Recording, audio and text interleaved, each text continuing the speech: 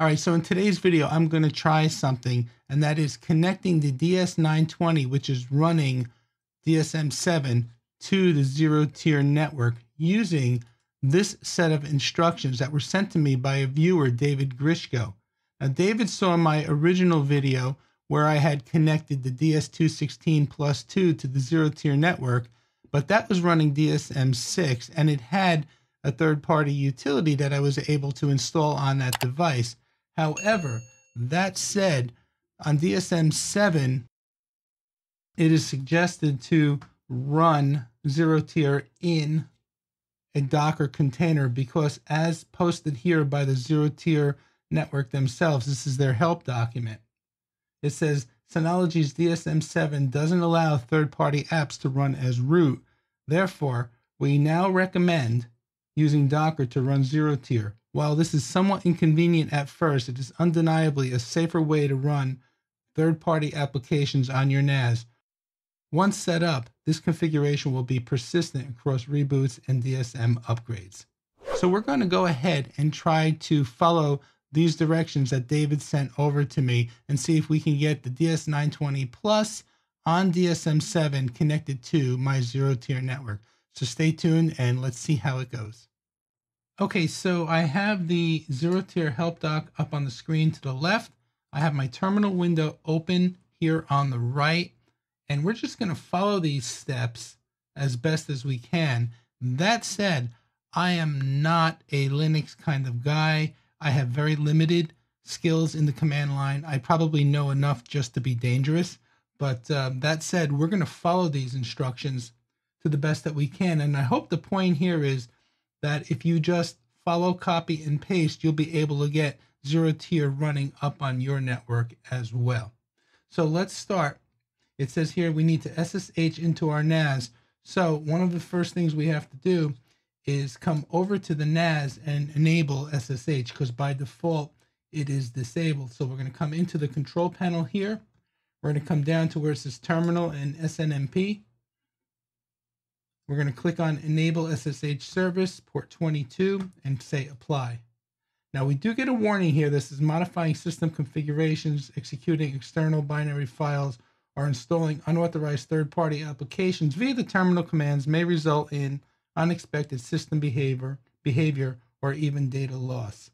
So they're just giving us a warning here. We're going to go ahead. We have to enable it in order to follow the Zerotier guidelines. So let's go ahead and click on OK.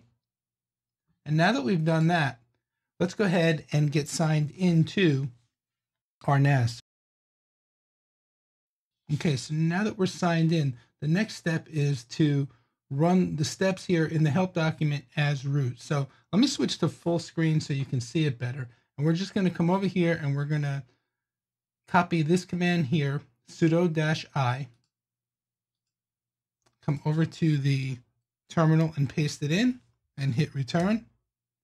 And it's asking for the password because we're requesting root permissions.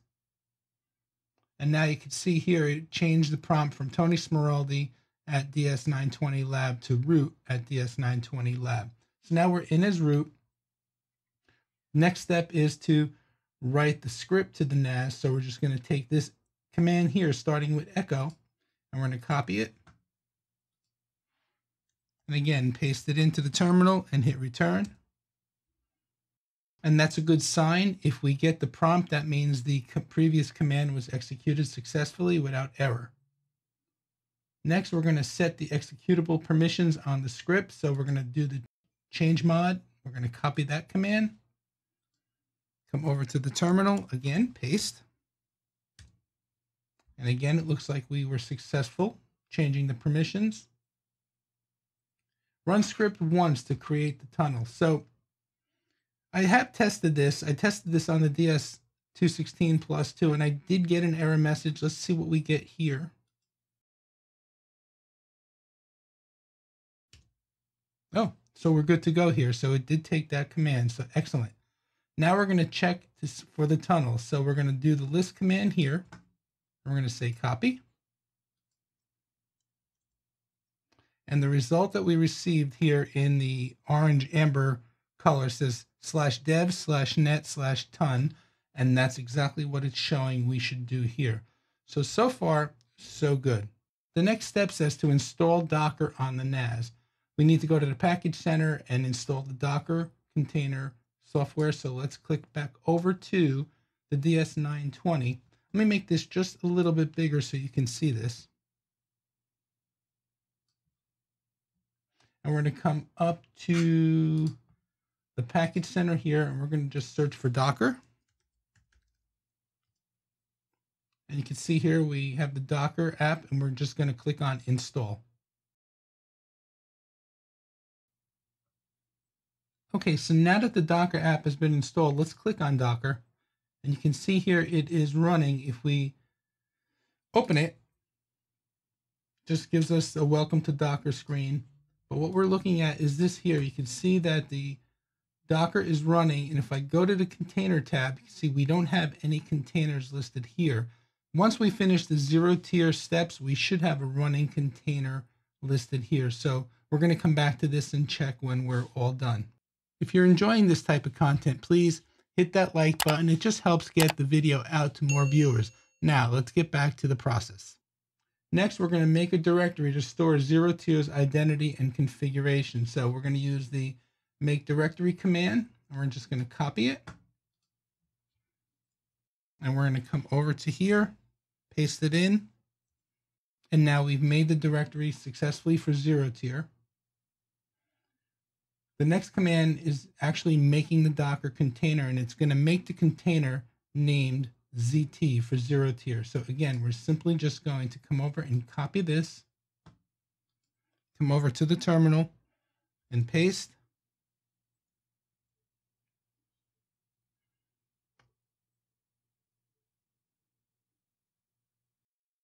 And it looks like it created the container successfully. Now we can, I guess, go double check in the Synology and see if the container is actually running, and then come back and finish these steps. So let's come over to here. Let's open Docker. And let's come over to the container. And here you can see now we have the Zerotier container, and it is up and running. So that's excellent. That's exactly what we want. Now it says here, previous versions of our package contained a GUI. However, this is no longer the case, and it is for the better. The CLI can be used as follows.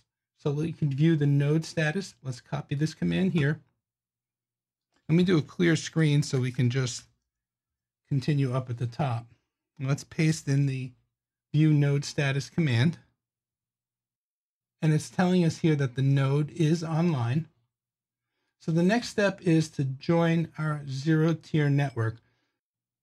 I'm just going to copy my Zerotier ID. Okay, so now I'm going to type this next command in manually up until this point here, and then I'm going to replace this sample Zerotier ID with my network ID. So let's go ahead and we'll type that in manually. Okay, so now we have the command in there. Let me just double check it that I didn't mistype anything. And now we got the confirmation. It says join is okay. Next, we're going to authorize the NAS on the network. So what we're going to do now is we got to jump back to Zerotier. It should appear in the Zerotier network. And I'm going to give this a few minutes, because when I tested it on the DS216+2, it did take a few minutes for the NAS to appear on the Zerotier network. Okay, so it didn't take as long as it did for the DS216+2 to appear. The DS920 Plus appeared pretty quickly. I'm in my Zerotier network, and if I scroll all the way down to the bottom, you can see the devices that I already have connected here. My iMac, my DS216+2, and my MacBook Pro. And here is the latest. And you can see it does say it's online. Now, these two devices are offline at the moment, but this device is online, and it's the only unidentified one, and it is the DS216 Plus. It is the DS920 Plus, so I'm just going to call it DS920 Plus. I'm just going to give it a name here. And notice here, these devices have a solid green line. but the DS920 Plus has a dotted red line, a dashed line. That's because it hasn't been authorized yet, and that was the next step in the Zerotier help document, is to come into Zerotier and authorize the NAS. So in order to get it authorized, we just have to select it here, and that's all there is to it. It should eventually register. So what we're going to do now is we're going to come back here, and the next step after we've authorized the NAS on the network, let me switch back to full screen so you can see this, is to just view the network status. So we're going to copy this command here into the terminal window, and hopefully, if all goes well, we should see a status here. So it is showing the NAS, and it is showing it here with a 192.168.196.88 address. So that being said, we should be able to now connect to the NAS. I'm going to skip the last two optional steps. So let me switch back, and let's make this full screen here for you guys. And we're just going to go in, and I'm going to copy the address here, 192.168.196.88. And we should be able to sign into the Synology now using the Zerotier address.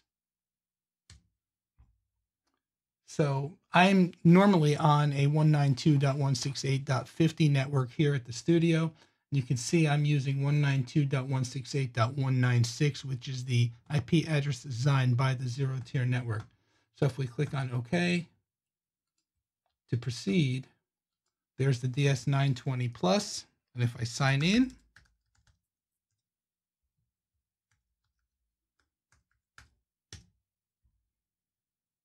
you can see now that I am successfully signed into the DS920 through the Zerotier network. So there you go. It was a series of multiple steps to get the Synology connected to the Zerotier network. And I just wanted to show that if I can do it, I'm not a Linux guy, I'm not a command line guy. Like I said earlier, I know a little bit, just enough to be dangerous. But the point is, if you can follow instructions and copy and paste, you should be able to get your Synology NAS connected to a Zerotier network. So I hope you enjoyed this video. If you did, please go ahead and smash that like button. Be sure to check out a few other videos that I have listed up above. Remember to subscribe, like, and share the video. And I want to thank you for using the Amazon affiliate links. I know they don't change your price, but they do help out the channel. My name is Tony with Quick Tech Solutions. As always, please stay safe. Thank you for watching and supporting the channel, and we'll see you all next time. And as always, I'd like to thank our Patreon supporters. And if you would like to help support the channel, there's links to the Patreon page and PayPal down in the video description.